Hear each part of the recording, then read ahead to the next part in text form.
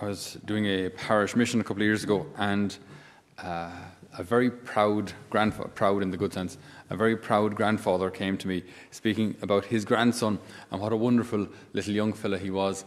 And he said, you know, it was the most touching experience I've ever had when little Giovanni comes into the living room and says, Grandad, Grandad, Grandad, can I have a pliers? And Grandad, he was a TV repairman, so he had all sorts of pliers. And he said, what kind of a pliers do you want? He said, a big pliers. Yeah, what do you want a big pliers for? I want a big pliers for pulling nails. You want a big, what are you pulling nails out of? And then he just said, well, I just saw poor Jesus on the cross, and I just want to take him down. I think he suffered enough. And the granddad was like, oh my goodness, that's beautiful. It just, you know, the simplicity and the beauty of the little heart of a child. You know what I mean? I've just seen Jesus on the cross, and I think he's suffered enough. I want to take him down off the cross. Can I have pliers, please? And this is today's gospel, you know. I bless you, Father, Lord of heaven and of earth, for hiding these things from the learned and the clever and revealing them to mere children. And this is like, we adults, we can just really complicate things. My goodness, can we make things complicated? And often, like, the more we study or the more intelligent we get, the more kind of confident in our own intellectual ability we become. Then we start telling God what he can and can't do and what he should and shouldn't do. And we see how then, like, theology can start to actually veer us away from God if it's not done, if it's not taught, and if it's not learned with a spirit of childlikeness, which is basically a spirit of humility.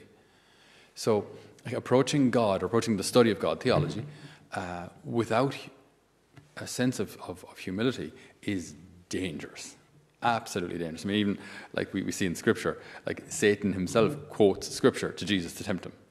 He quotes Scripture, so he knows Scripture and he uses Scripture. But the fact that you know Scripture and use Scripture doesn't mean you're doing it in the right way or with the right intention. So it's very, very interesting how in order to understand God, it's not about kind of, I don't know, becoming just intelligent in the worldly sense, confident in my own ability in the worldly sense. But it's about recognizing who I am before God, which is very, very small. Loved, wanted, but very, very small. We are loved into existence. We're, in God's eyes, worth dying for. That's what the cross is all about. But balance that with the fact that we're very, very small. We're important. I mean, the things that we do and say, our actions and reactions are important because they affect others. But let's not get ahead of ourselves either. It's an interesting kind of a balance that we always have to maintain. You know what I mean? To not kind of fall into this idea of I'm completely insignificant. I mean, I'm a tiny little speck of dust flying around on this earth, which in comparison to the size of the universe is a tiny little speck of dust flying around the sun, which we think is pretty big, but in comparison to the universe is a on fire speck of dust. And that's it, like, you know what I mean? So, like, on the grand scheme of things, does anything matter? You know, you don't go that far either. And the other extreme then is to think, well, you know what I mean, we'll invent God for ourselves, and we'll decide who God is and how God is and what God can do. That's making yourself God. That's the other extreme. So we're somewhere in the middle where we're creatures. We are loved by God, loved into existence. We are redeemed by him. He wants us to be in heaven with him for all eternity. And in order to get us there, he has died on a cross. So that's what we're worth. But at the same time, you're not God. And so this attitude of a child is just so, so important. And it's difficult because, by the way, a quick distinction. There's a difference between childlikeness and childishness.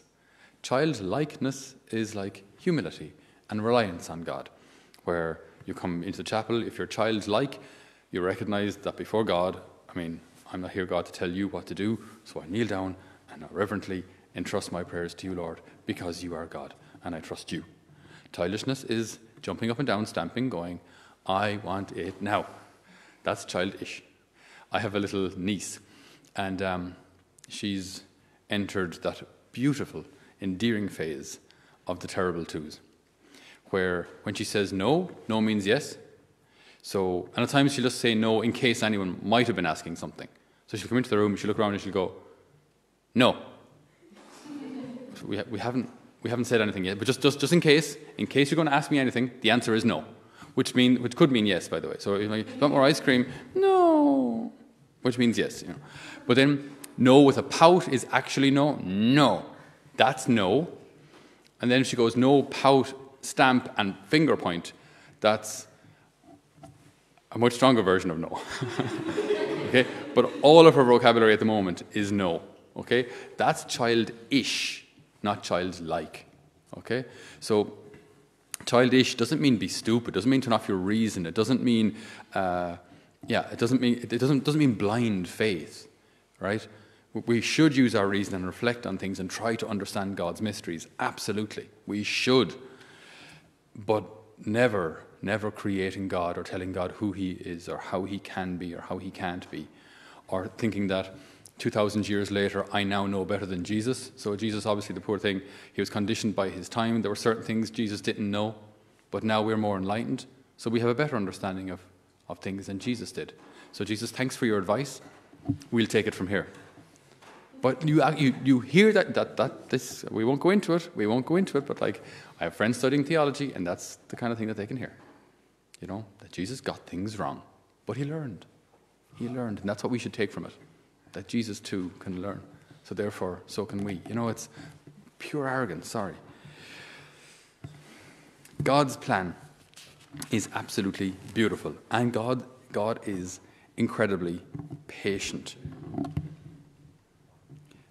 I don't want to wreck your heads with too much biblical history, but you've got Abraham, who fathers Isaac, who fathers Jacob, who fathers the 12 tribes of Jacob, the 12 tribes of Israel, after Jacob gets his name, Israel. He's got 12 sons, okay? So they eventually, after slavery down in Egypt, the tribes head back to the promised land. They get judges, eventually get kings, okay? First king is David, son of Jesse. That's today, okay? So a shoot springs from the stock of Jesse. So Jesse fathers David. David then continues this line of Judah, which eventually leads to St. Joseph and Jesus.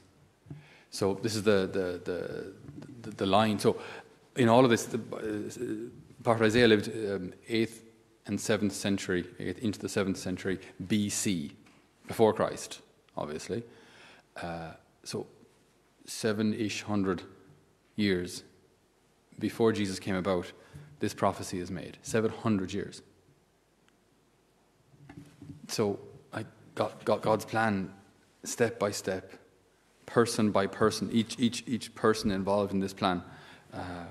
Jesse was the grandson of Boaz and Ruth, another story, but like each person contributes to the development of God's plan. They may not have seen it as important at the time, but it was.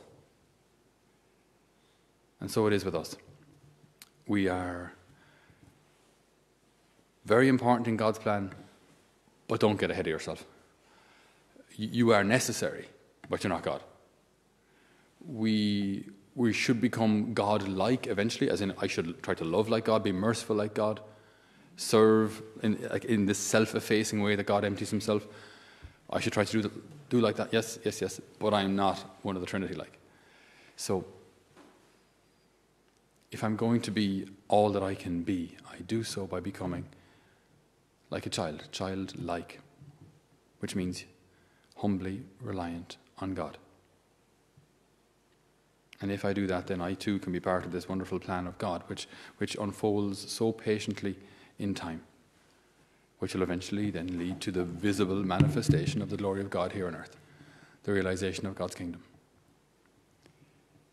So we ask, Lord, that today we may choose to follow you, that today we may choose to give our lives to you, that today we may choose to do everything out of love for you. Amen.